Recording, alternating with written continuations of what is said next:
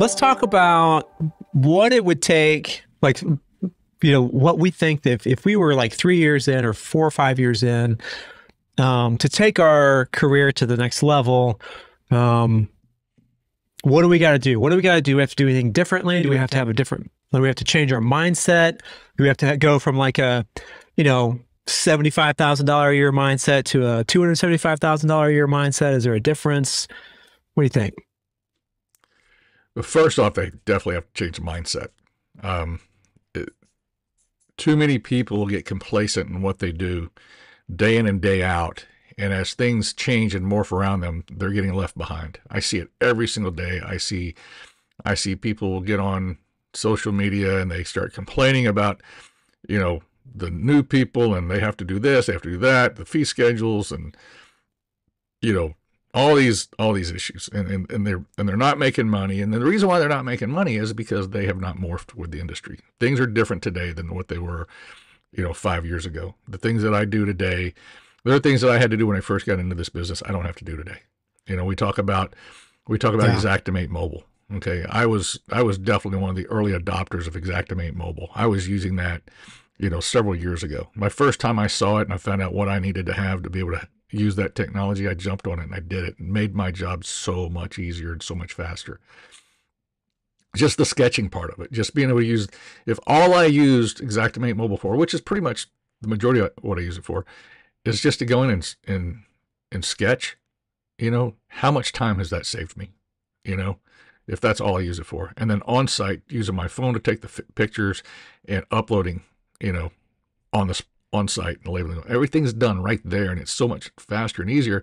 And you have these people that are talking about, well, I used to be able to make, minimum $500 a claim. That was my cut, Well, back then when you made $500 a claim, well, guess what? You were having to, you had Polaroids, you had that expense. Right. Nobody reimbursed you for your Polaroids, did they?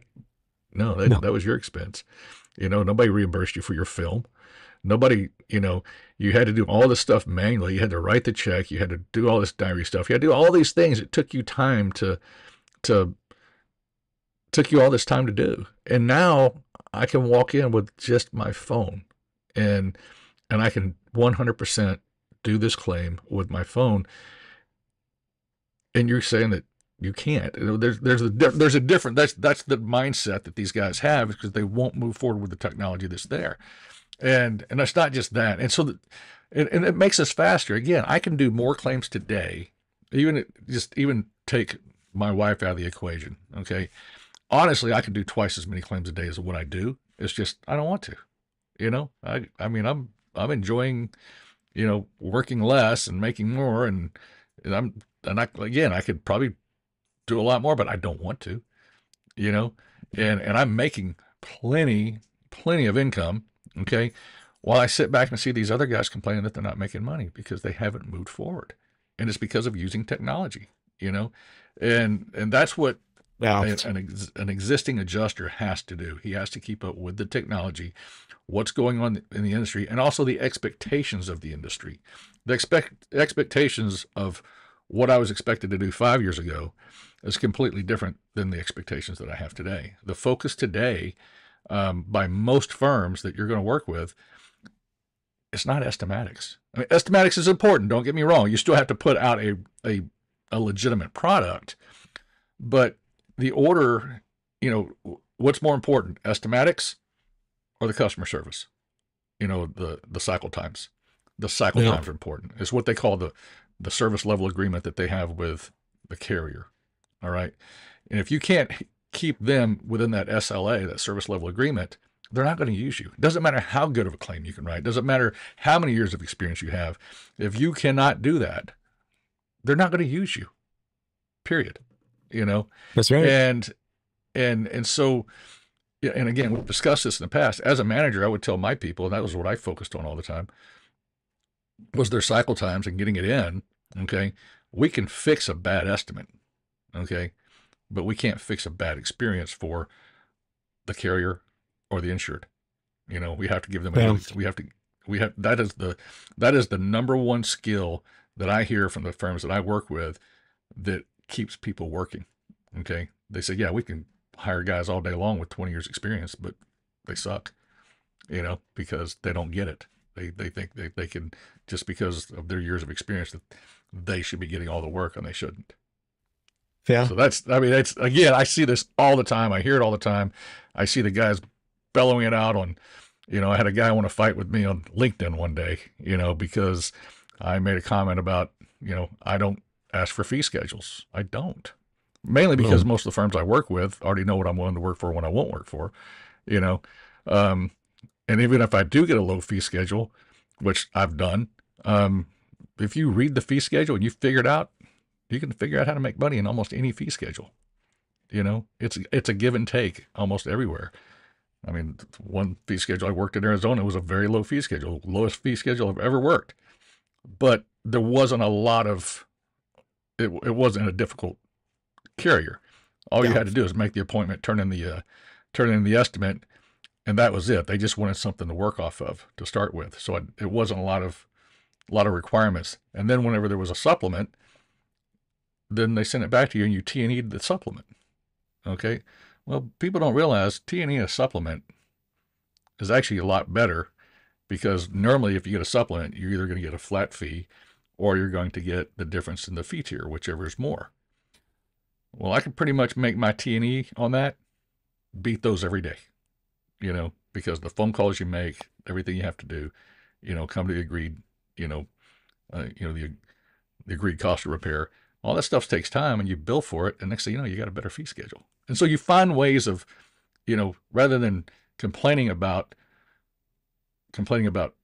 what a fee schedule is, then why don't you find ways of working? We used to call it, back when we were in sales, working your pay plan.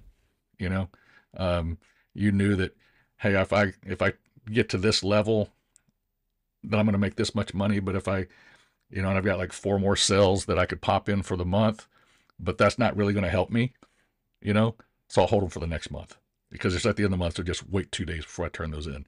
No, you worked your pay plan. It's almost the same thing, just work smarter, not harder,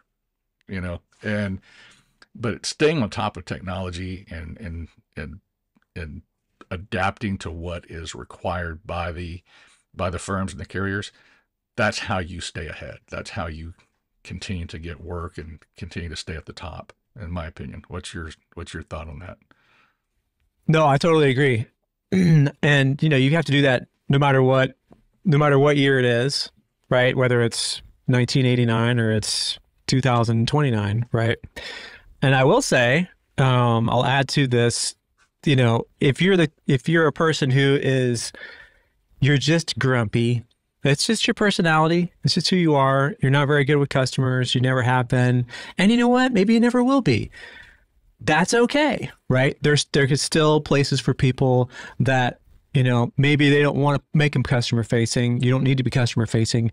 You're an ace in Xactimate. You're a level 37 in Xactimate, right? You know everything that there is to know about it. You can write total loss without the valuation tool in 30 minutes, the Disney castle in Orlando, right? You can still get work and still get great work doing file review, being a desk examiner, a desk adjuster, right? Being a trainer or helping trainers build their curriculums, et cetera, right? It's not like you just have to be, we're sitting here talking about customer service. You still want to be a nice person and be, kind to your coworkers, or you're not going to be able to work anywhere, even McDonald's, right? But we shouldn't make it sound like that there's, if you're really good at Xactimate or stability, or you're really technical, you have a lot of construction knowledge, but you just kind of suck with customers, that there's not a place for you in this industry. And there absolutely is. So what does it actually look like when adjusters with decades of experience between them scope a hail damaged house on video? What about how to actually do a claim in Xactimate? What is stability, and how do you even get started in it? What if there was one place, one huge and expanding library of property claims adjusting videos showing how it's done? What if there were also complete Xactimate certifications, as well as the latest and most up-to-date Xactimate mobile training? What if? What if the dream was a reality? Get started for free binging all the desk and field claims adjusting videos you can stand right now at adjustertvplus.com. Think of it as a virtual ride-along. Speaking of ride-alongs, click here to get right along to the next video. Because it's well, do you see how it's a pun, you see? Ride along. Get it? Right. Just move right along. Versus ride along. It's right along. Get right along to it.